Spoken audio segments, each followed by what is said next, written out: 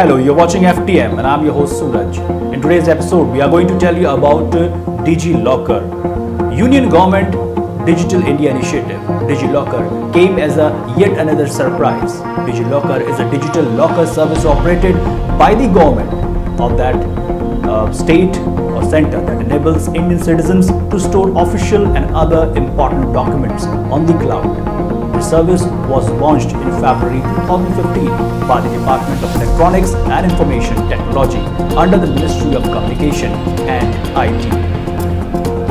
To eliminate the use of physical documents and work towards paperless governance, Digi Locker was created as a platform to provide a secure personal online storage space to save your documents and for issuance and verification of documents in a digital way. Indian citizens who sign up for the Digi Locker account get a dedicated cloud storage space of 1 GB which is linked to their Aadhaar. The service is open for Aadhaar card holders only. The online space can be used to store official documents like mark sheets, PAN cards, passports, certificates, voter ID cards, property papers, those related to investment like mutual funds, shares, insurance, medical reports, tax papers, birth or marriage certificates, etc. Citizens can upload the scanned copies of these legacy documents in their accounts. To self-attest the documents, e-sign facility is available, using which can be digitally signed documents. The service aims to reduce the use of physical documents, minimize the administrative expense.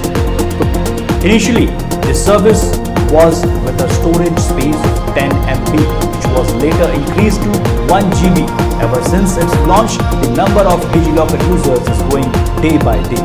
Recently extended to allow students of ICSE board to store their class 10 and 12 certificates in Digi Locker and share them with agencies as required. As part of the net banking applications, Kotak Mahindra Bank has also started providing access to documents in Digi Locker, allowing users to e-sign them and forward as needed. Many hospitals are also considering launching this service for patients so that medical documents and test reports can be easily stored and shared as required.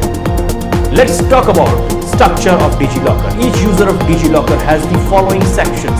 My certificate. The section has two subsections. Digital documents. This contains the URI, that is Uniform Resource Identifier of the documents issued to the user by government departments or other agencies. Second, uploaded documents. It has a list of all documents which are uploaded by the user. Maximum size of uploaded documents should not exceed 10 MB. Only PDF, JPG, JPEG, PNG, DMP and GIF files types can be uploaded. My profile. This section displays the computer profile of the users as available in the UIDAI database. My issuer. This section displays the name of the issuer and the number of documents issued to the user by the issuer. My requester. This section displays the name of the requester and the number of documents requested from the users by the requesters. Directories. This section displays the complete list of registered issuers and requesters along with the URLs. Digi Locker system is based on high-end technology to ensure safety of the documents of its users. Repository. Collection of e-documents that is exposed via standard APIs for secure real-time access. Access gateway. It's a secure online mechanism for requesters to access e-documents from various repositories in real time using URIs. Digital Locker Portal. It is dedicated cloud-based personal storage space linked to each resident's Aadhaar for storing e-documents or URIs of e-documents. Some of the security measures used in the system are 256-bit SSL encryption, mobile authentication based sign-up, ISO 27001 certified data center, data redundancy, timed logout and security audit to ensure that your data is safe and secure in the cloud. The three stakeholders in the Digi Locker systems are citizens, issuers and requesters. Citizens, an individual who uses the Digi Locker service based on Aadhaar number. Citizens can store or access their documents using the Digi Locker. They can store, issue, or scan and upload document on the Digi Locker. Issuer. Various government agencies are registered with Digi Locker as issuer, which issues e-documents to the individuals in a standard format and making them electronically available.